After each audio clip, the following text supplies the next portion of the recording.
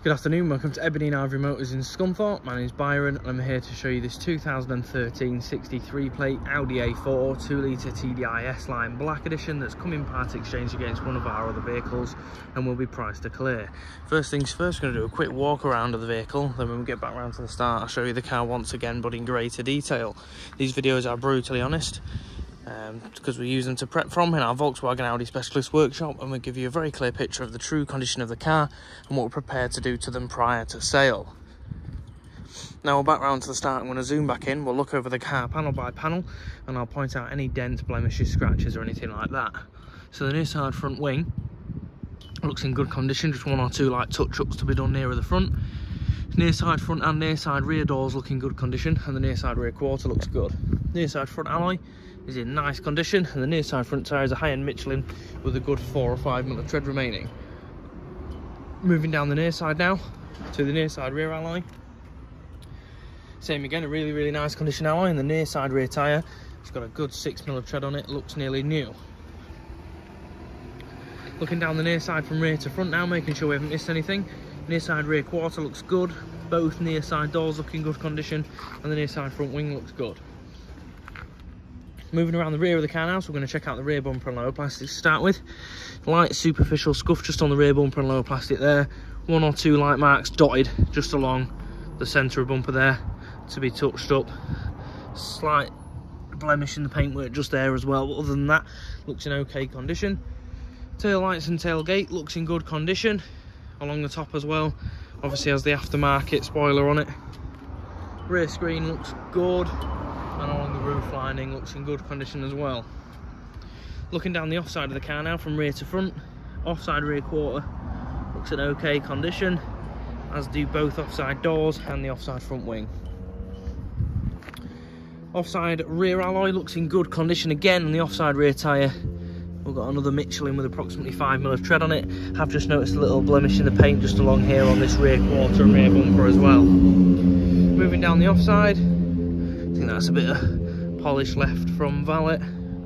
So the offside front alloy, again another nice condition alloy, and the offside front tyre, it's got a good 5 mil of tread on it. A couple of blemishes in the paint again to be touched up just along this arch here.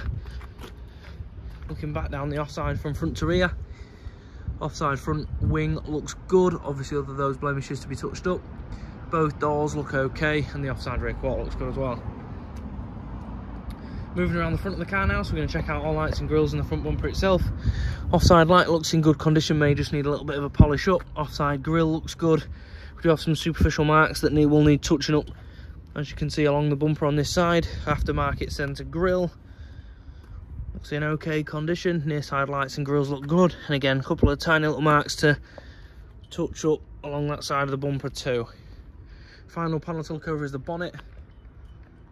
Paintwork looks in good condition, no major dents or scratches or anything like that, and to be fair, barely any marks to be touched up at the front either.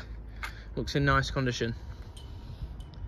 Front screen looks in good condition, no major chips or cracks. We've got some light surface peppering, but other than that, looks in good condition. Now we're going to make our way through the interior of the car. We'll check out the boot first. Nice sizable boot on these A4s, all carpets and plastics, look in good condition. These mats, if they fall this car and fit, it's a bonus as we don't supply floor mats with any of our vehicles. All rubber seals look good. All the trim underneath the boot lid looks in good condition as well. Moving throughout the interior, rear door cards look in good condition. And there you have the rear bench, half leather, half cloth, 3 factory headrests, 3 3-point seat belts, ISOFIX fittings to both outer seats. Charcoal headliner throughout looks good, backs of both front seats look good, and the rear carpets are in good condition as well. Front door cards are in good condition. S-line kick plates, front carpets in really nice condition. Front seats look good, bolsters still firm, holding their shape. No excessive wear, no rips, no tears. One tiny little cigarette burn just there in the centre. Other than that, looks in okay condition.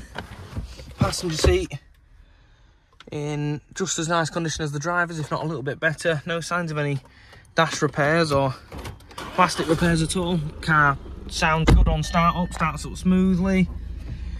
And now we'll run you over as much of the spec as we possibly can. So we've got full electric windows with electronic and adjustable side mirrors, central locking controls just in front of the driver's door handle, automatic lights and wipers in this car, cruise control on the stalk just underneath the indicators.